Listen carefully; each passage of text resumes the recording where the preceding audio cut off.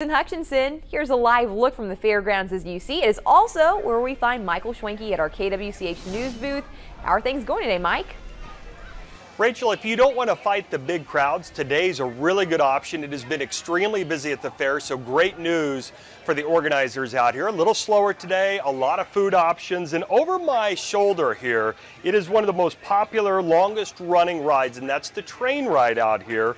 Always full of kids riding around. Today, though, we got into the annual tradition as well on this train because it was full of state troopers. So they do this every year. It's something we've seen for about the last decade here. It's Kansas Highway Patrol, runs security out here at the fair, and they do a great job. You'll find them all over the grounds here, and each year we get the troopers on the train. That's what they call it. They load up with all the kids for a ride, and while it's a lighthearted and fun ride, there's another reason the troopers say it's an important thing for them to do each year.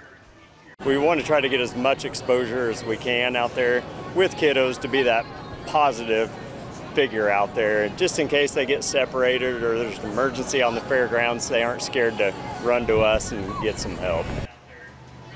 It is not hard to find a trooper out here.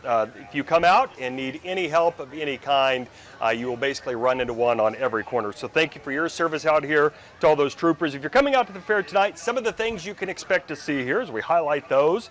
6 o'clock, the pig races. 6:30, you can catch singer Michaela Brownlee performing at the stage there at Lake Talbot. And then on the grandstand tonight, it's Let's Sing Taylor, a live band experience celebrating Taylor Swift. That begins at 7:30. Again, a nice night. And Rachel, Taylor Swift herself will not be out here at the State Fairgrounds. I thought you were going to say she was going to be out there. Thank you, Mike. Banning